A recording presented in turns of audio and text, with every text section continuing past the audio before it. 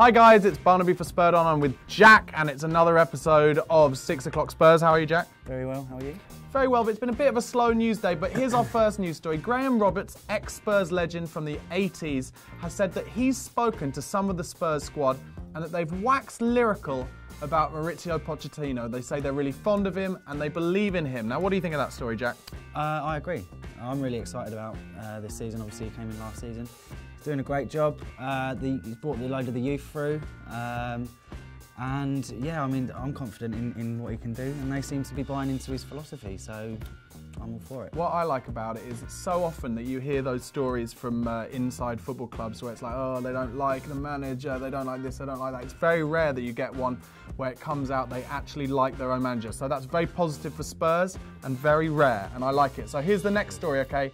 Toby Alderweireld has increased his Belgian loving, not just to Jan Vertonghen, but now has come out in the press saying how much he loves and how good Moussa Dembele is as well. I've got a quote here as well, just a short one. He says that Moussa Dembele is one of the best midfielders in the Premier League. That's been said before as well by other people. I agree, you know, I mean, I've been probably a bit critical of him in the past because he's not really been that positive a player in terms of attacking, but in the game against, in the last game that he played. Against Liverpool, he was especially good, wasn't he? Really good. He was very good, and I kind of think we've got a lot of Belgian players now. Let's buy some more. Let's get Axel Witsel in. Let's, we can't get Benteke, he won't come now. We're interested in as well, what's his name? Well, there's Torgan Hazard we're interested in. And Torgan Hazard. I can't remember what the striker's name is, but, you know, we might as well just make it the whole Belgian national team. Why not? They're like top of the world rankings, aren't they? Best centre-back partnership in the world, technically.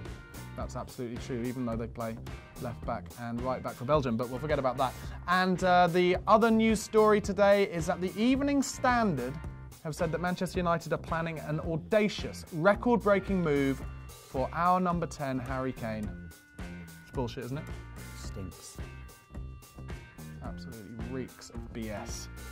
What kind of money, it could be me, but what kind of money do you think it would actually take for Levy to say, here, have our talisman, have the player on the front of all the press that we use at Tottenham Hotspur, have our record goal scorer, have him. How much money would that take?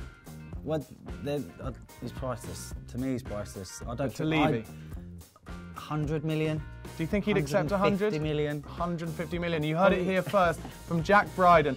If the Glazers come in with 150 million notes, then Levy will be interested and he'll fly him up to Manchester on that private jet of his. Is that what you said? I don't want him to go, so 200 million, 300 million. Guys, you let us know in the comment section below how much money it would take if you were the chairman to sell Harry Kane to Manchester United. The reality is, for me, Levy doesn't sell to English clubs anymore. Not the big players, not more. It didn't happen with Modric, it didn't happen with Bale, it won't happen with Kane. Well, since the Berbatov saga as well, it's the just sort of gone.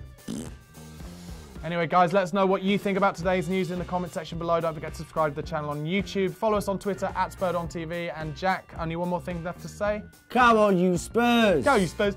15 minutes gone. We're playing our way back into this game now, thank God.